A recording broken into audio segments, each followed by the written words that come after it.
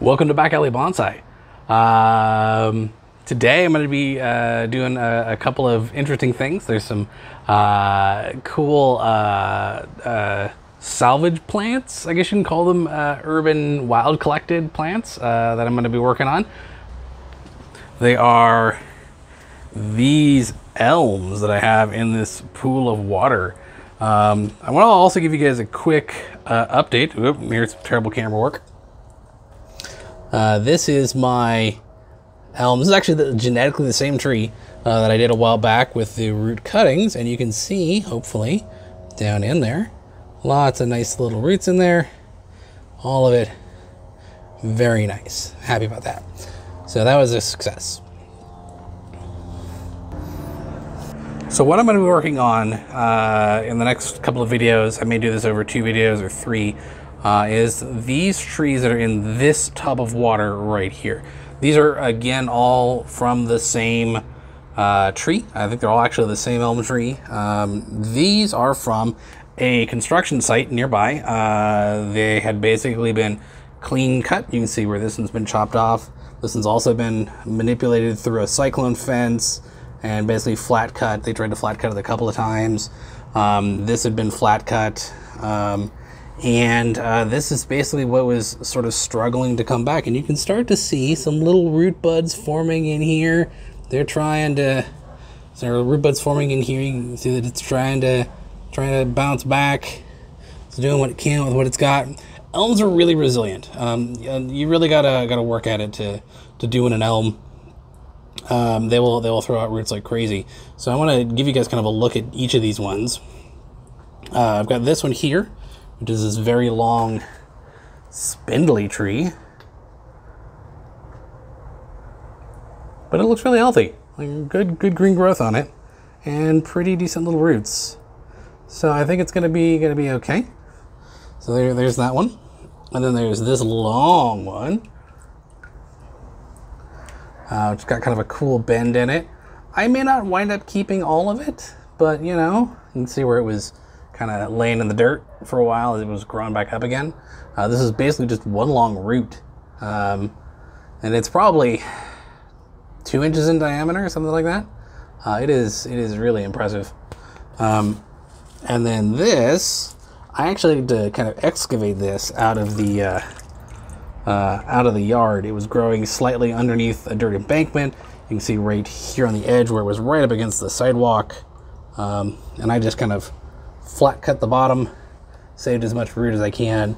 And again, it's still trying, you know, all these were collected a couple days ago. So I'm gonna move, whoops, blub, blub, blub. Stay up, guy. So I'm gonna get these on the bench and try and get them potted up, and I'll be back in just a moment.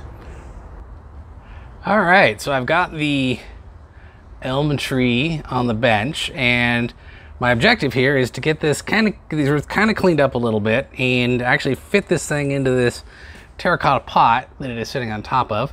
And it also has a lot of nice little root buds that it's trying to form. It's got these nice little white speckles, but it's, you know, it didn't have an easy go of it as I was clipping it out of the ground.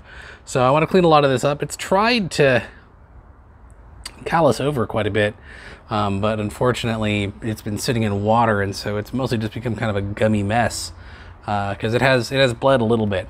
But that's okay. I don't think it's going to do it too much harm. I think actually everything's going to be pretty much okay with it.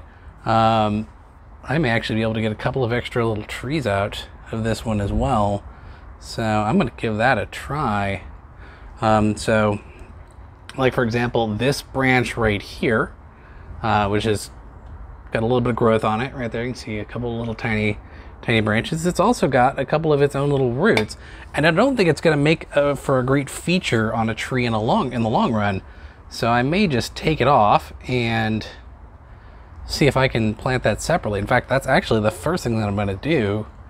So I'll give you a little more of a spin of it, see it from all the angles. It's got a lot of really interesting character because it's been through a lot. Like I said, it was through a cyclone fence and torn apart and chopped back and tried to regrow several times. I knew eventually it was going to be all torn out. They moved the cyclone fencing back away from the sidewalk a few days ago, and started working on. It looked like it was eminent for doing landscaping work, and so I went out there and got these tree pieces out. These are the best ones I could find, and I was 100% correct. The next day they went and chopped all of that stuff over, just flat topped it all, and there is nothing left. So I think I have saved this tree, and it's going to be really interesting and characterful. I think this is going to be a really cool one to have in my collection. When all is said and done. Yeah. So, like I said, first things first, I'm just going to go ahead and take off this branch right down here. And there we go. Oops. Caught myself. Just didn't get all the way through. Let's try that again. Third time's the charm. There we go. So, there we go. There's this little one right there, and I can plant that, and that will come up as its own separate cool little tree, I think, with a nice little twist in it. It's got a crazy hairpin, and that is kind of what you're looking for in they call it Yamadori. It's just wild collected trees. That's actually really cool.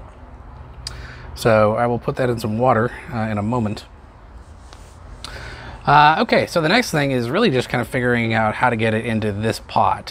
So it is a little bit too big. Some of these roots are obviously way too long. This one here is obviously sticking out way too far. So I'm going to cut it way back to, I think, here.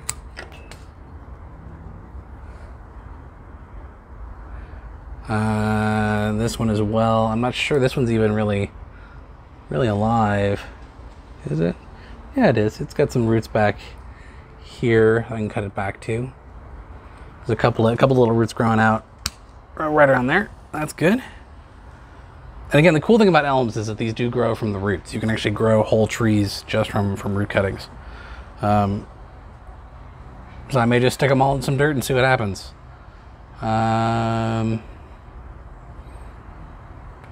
And then this one, which is been pretty badly mutilated. There we go. I'm actually just going to cut it all the way back to there. Here we go. This branch I probably don't really need. I'll take these off. It's already starting to, this is a brand new little tiny bud. I don't know how well you can see it on here. Let's see if I can get this into the camera. Little tiny bud that actually formed after I got it out of the ground, so that shows you how hardy this tree really is. It's got a bunch of roots growing in kind of weird directions on the bottom, so you can see this one is growing back in and under itself. I don't really want that.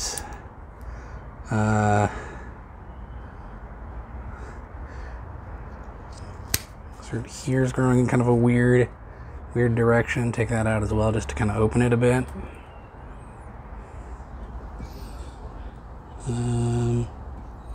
This one's kind of gross, so I'll take that off.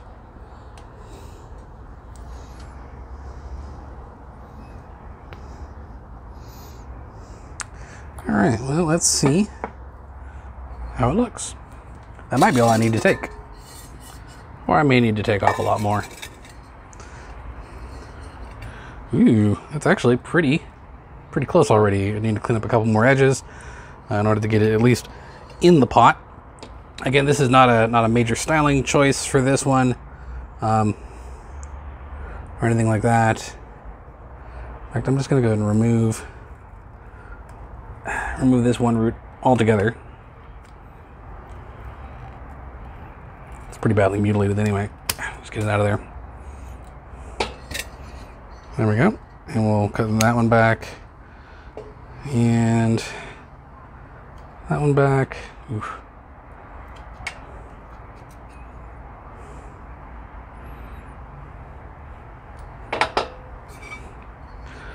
And let's see how far down I can get it in there now.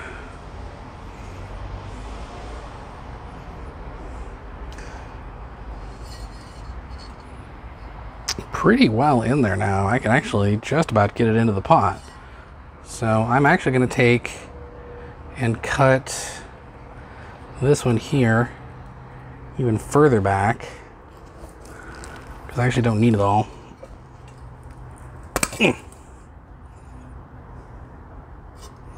And again, it's pretty well beaten up, unfortunately.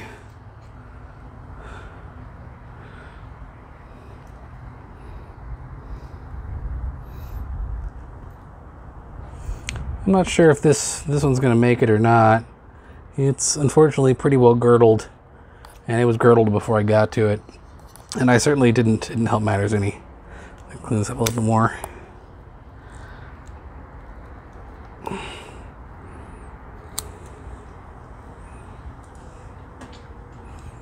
But it doesn't really seem to be causing any problems, so I'm not sure I'm going to go out of my way to get rid of it. I'm actually going to cut these back a little further as well. Yikes. That root is not doing good. It's real mushy. Okay. Anyways, that mushy, I'm just going to get rid of it. Again, all of this, which that was just part of the process of getting it out. Urgh.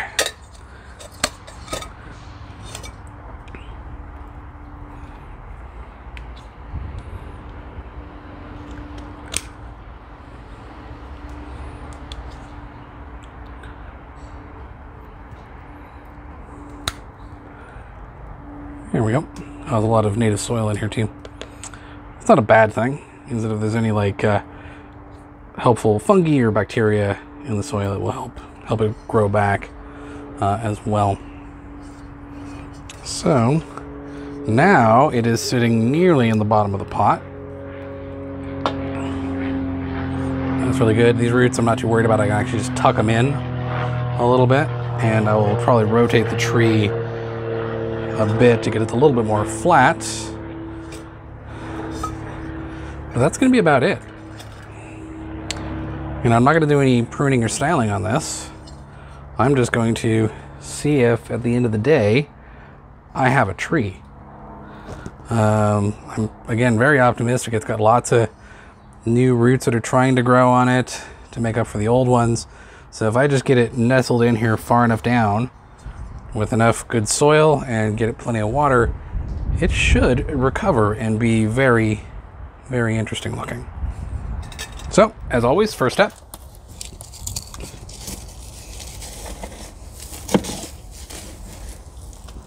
It's just to get a layer of bonsai soil in the bottom of the pot. And again, I'm not going to worry too much about the drainage screens on this because the hole's very small on this. This one's totally fine for what I'm doing. I'm not going to worry about a drainage layer or anything like that.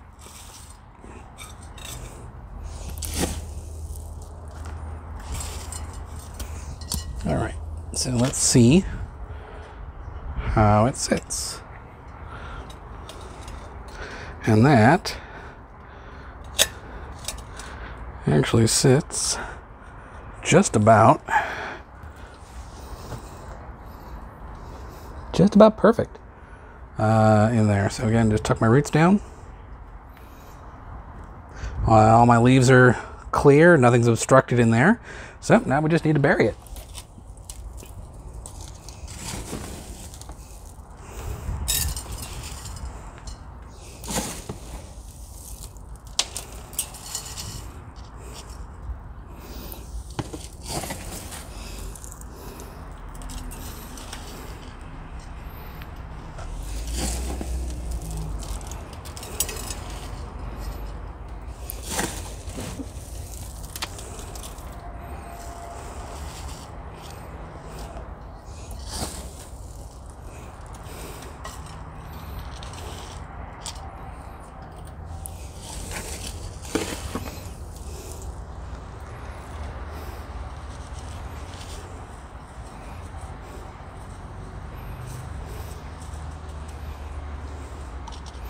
It's actually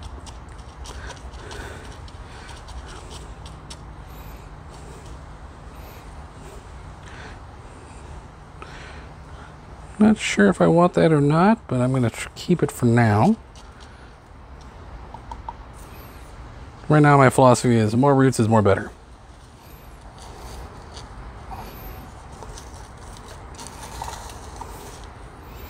Just trying to like tuck them down under there into the soil.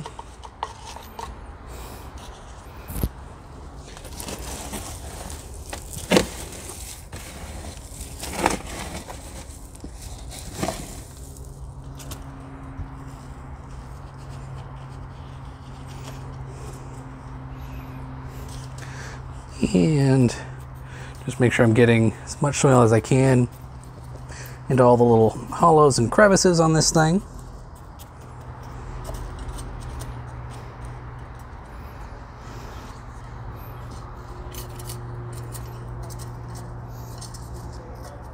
It's quite a bit of open space on the back of this.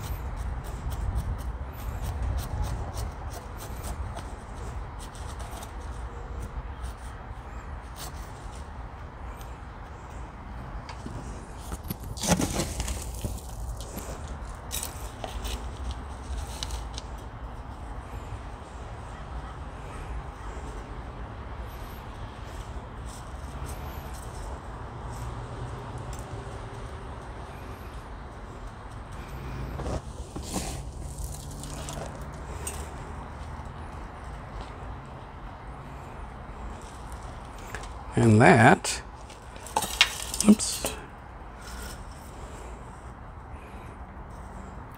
looks pretty good. It's nice and stable in the pot. I don't think it's really going anywhere. I think everything on that is going to be totally fine. So next, I'm going to go ahead and pot up this little thing, and I'll be right back with a smaller terracotta pot for that. Okay, so I did a little bit of size checking on this, and I found that honestly the terracotta pots that I have are too big. So I'm going to go with one of these little seedling pots. It's actually a really perfect fit for it. Trying to figure out kind of the right planting angle. I think about like that might be good. I can probably do it as like a little bit of a cascade. I'm gonna do that though. I do want to remove these branches from here and here so that they're not really conflicting in any way.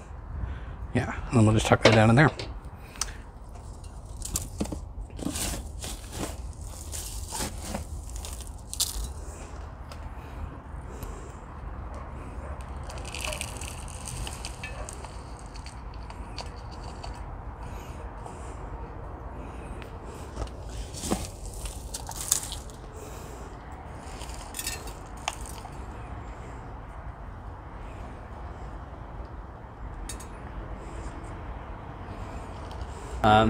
Well, there you go. So that's all the work done on the larger of my elms that I have salvaged. I'm gonna probably split this into two videos and do a second one for the other elms that I collected. So I will see you guys in part 2. As always, thank you very much for watching. Hit the subscribe button. Please tell your friends. Hit the like button on this video if you enjoyed it. Let me know if you have any questions about anything. I'm always happy to answer questions relating to bonsai and horticulture. And have yourselves a wonderful day.